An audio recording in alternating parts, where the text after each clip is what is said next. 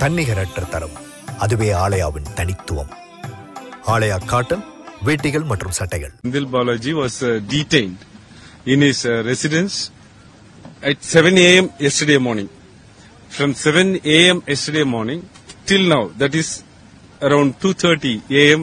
on 14th of June, he was not allowed to meet any of his friends, relatives or his advocates. All of a sudden at about 2 a.m. he was picked up and brought to the Omandurar government hospital.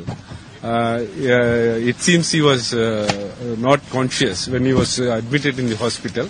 We don't know the exact medical condition, but this is totally illegal and unconstitutional arrest because the grounds of arrest was not shown to him, was not informed to him. The grounds of arrest was not informed to his relatives or friends. In fact, the arrest was also not intimated to any of his friends or relatives, for that matter. Then the Supreme Court time and again says that for these offences, even if it is investigated by any agency, a notice under Section 41 capital A is mandatory. That was not given. He was detained from 7 a.m. yesterday morning, and all of a sudden he was picked up. This is what the ED is doing. This is totally an illegal action on the part of the ED. We will face it legally. தன்னிகரற்ற தரம், அதுவே ஆலயாவின் தனித்துவம். ஆலயா cotton, வேட்டிகள் மற்றும் சட்டைகள்.